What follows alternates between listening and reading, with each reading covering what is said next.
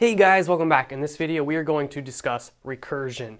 That's because the ID3 algorithm we're going to talk about really soon is a recursive algorithm. And it's really hard to just jump into recursive algorithms without refreshing your brain or learning what recursion is for the first time. Either one, whether you're a recursion expert or you've never seen recursion, I would highly recommend you watch this video just to get your mind back into the thought of recursion. So what is recursion? Put simply, recursion is a function that calls itself. It's really super weird when you first start learning about it, but essentially, let's say you call a function on some set of data. What recursion is going to do is call the same function on a smaller set of the data. So you pass in this entire piece and you want it to do something with this entire thing of data. What's going to happen is it's actually going to call the same function with a smaller piece of data.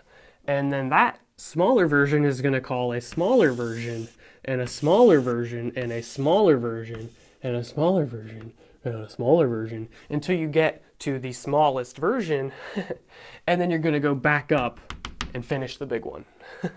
So that probably just made it super confusing. So I'm just going to go through a very simple example, and it probably has like no practical use in the real world, so well, maybe, maybe. So we'll go through it and we'll see if I like it or not. Before I dive into the example, recursion is very popular with trees. So if you think of having a tree that branches a bunch of times, we may not know how many times it branches. So you can think of calling a function on the whole tree, which then calls the same function on a smaller piece of the tree, which then calls it on a smaller piece of the tree, which would then be the smallest piece.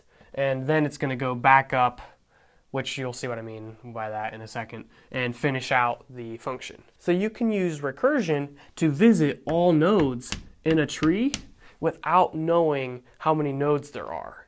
And that's one really cool thing you can do with recursion. Because once you finish this node, it'll go to this one, and then it's going to go to this one, and then this group here, this one, and then this one, and then this one, and then finally this one.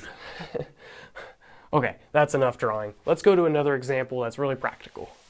By practical, I mean not really that practical. So we're going to make an echo function. So a function is just a piece of code you can use as many times as you want by calling that function using its name.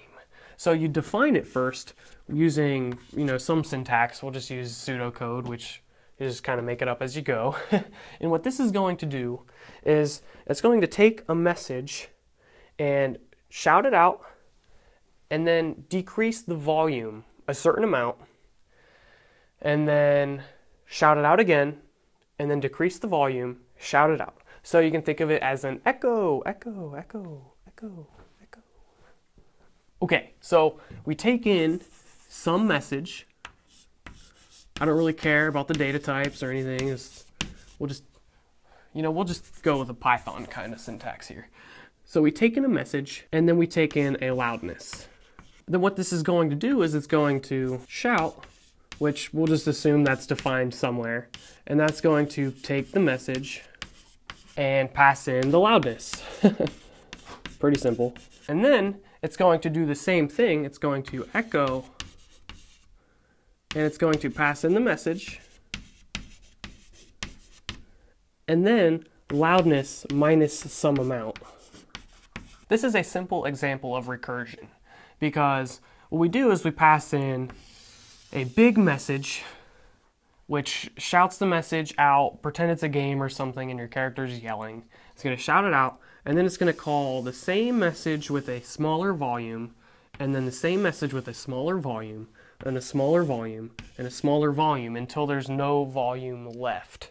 And that is how recursion works. But there's a couple little gotchas I need to mention. Okay, so we don't want to run into a situation where we have an infinite recursion, and that's just when a function calls itself an infinite number of times. So there's some things you always got to remember to do, and that is use a return.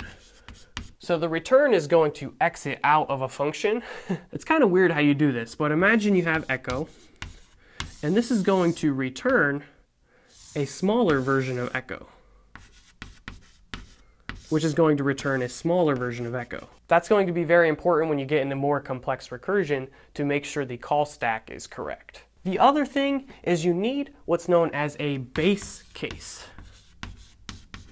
And actually, that is the topic of the next video, just so I can have a whole video to go in as much depth as I like. So hopefully that was not too rough. If you're new to recursion, I know it sounds like super weird and crazy, and it is, but it works. Just try it out.